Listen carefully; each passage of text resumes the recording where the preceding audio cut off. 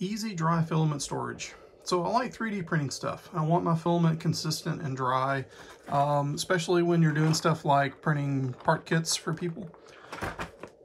So I live in a really humid environment. I like to print things like ABS and ASA a lot. These filaments can kind of soak in water over time and affect your quality.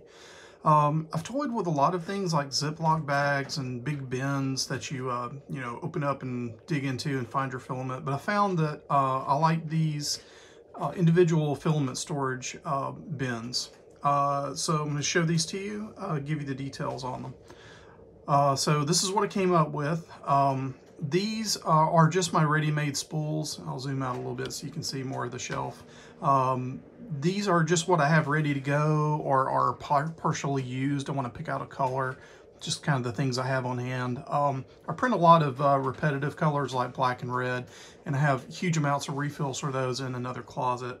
They're still in their original bags that have the desiccant in them. Once in a while, I'll pull out the dehydrator and dehydrate the spools before I put them in these containers. But these containers will also draw some moisture out. If you put the filament in the containers, it'll help draw the moisture out as well. Let me zoom out a little more and I'll show you the bins that I use. Sorry, figure out how to work this thing. Okay, so here's the bins that I use. Let's go over the details on these. This is a 4-liter size bin.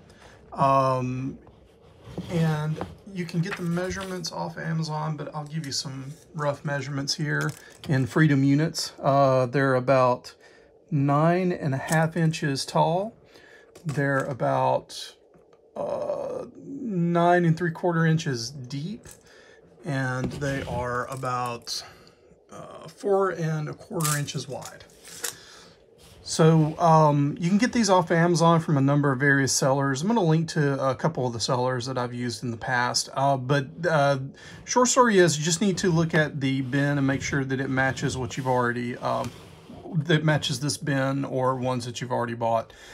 Got these 3 ridges on the side here. Got a graduated area on the front, and one of the ways you can identify these as well is there's a hex-shaped mold on the top as well as the spout. So these are dry goods bins. They're meant for basically cereal boxes, is what are cereal from boxes is what they're used for a lot for in the U.S.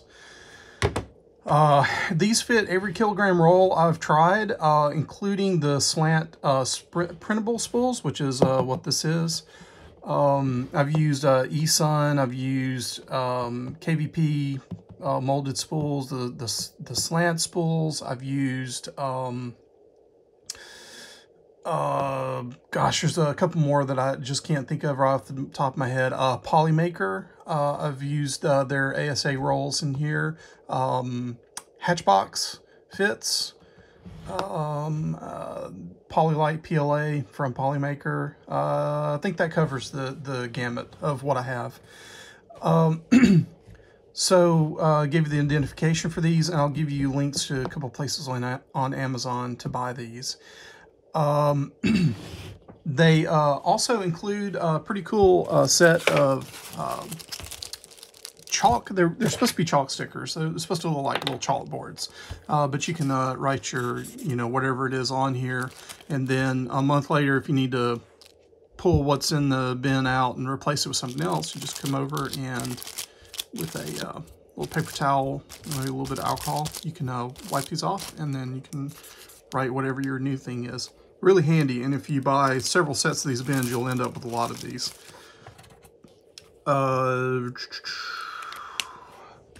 So these are sized for storage only. They do not have room for rollers. Maybe if you're really fancy, you could find a way of making really skinny rollers, but the spool is basically the width of the bin. So I would consider these for storage only. But I like that because that keeps these really compact and tidy and saves you shelf space. And if you use these only for storage, you don't have to worry about where to put the PTFE fitting or anything. Just get the spool out, use it. When you're done using it, put it back in the bin. And the desiccant that's in here will keep the moisture out of it. So let's go on to the other thing you'll need, which is a color changing desiccant.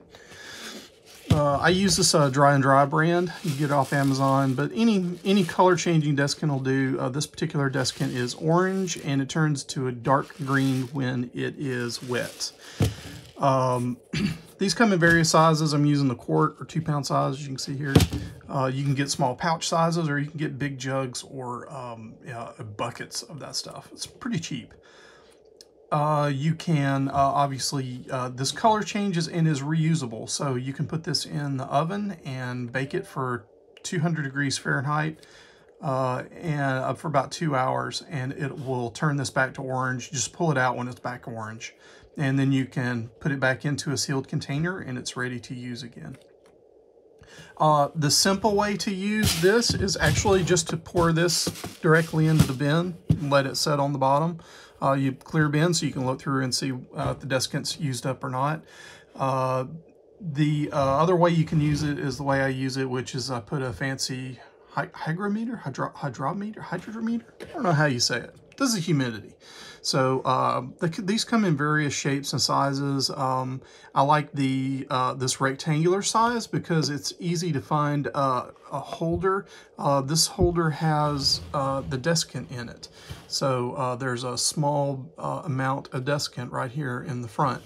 So you put the desiccant, put the humidity meter right in here, and you can see the difference in humidity. Hopefully you can make that out on camera. It's 39% in the room, it's 21% in the bin, which is pretty good. Now I'm getting, obviously these are pretty low dollar items, so they're going to vary, but I'm getting roughly 20 to 25% readings in the bin on average.